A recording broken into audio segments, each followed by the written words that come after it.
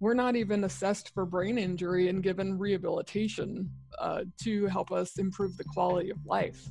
I had to navigate my living with ECT brain by myself, with my family going, yeah, the doctor told us you'd get your memory back, so get over it. And my doctor saying, yeah, you're gonna get your memory back, so get over it. And I'm like, I can't even remember my own phone number, so how does that work? It's just,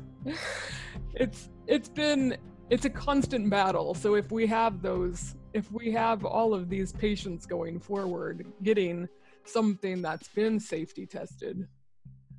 Sorry, I'm getting dizzy. It's okay. Do you need to take a break?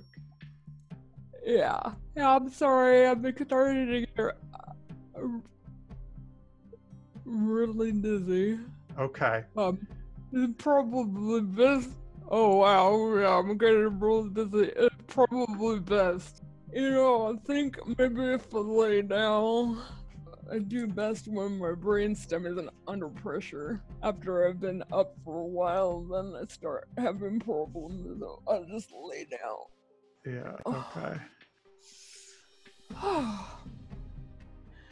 And it's like immediately, I feel better. Your voice is totally different. Yeah.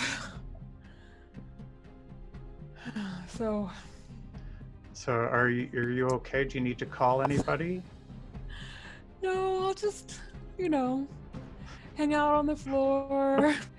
It's weird to find your new normal, and who would have thought, when you're a kid, my new normal is going to be laying on the floor so that I can think and speak clearly.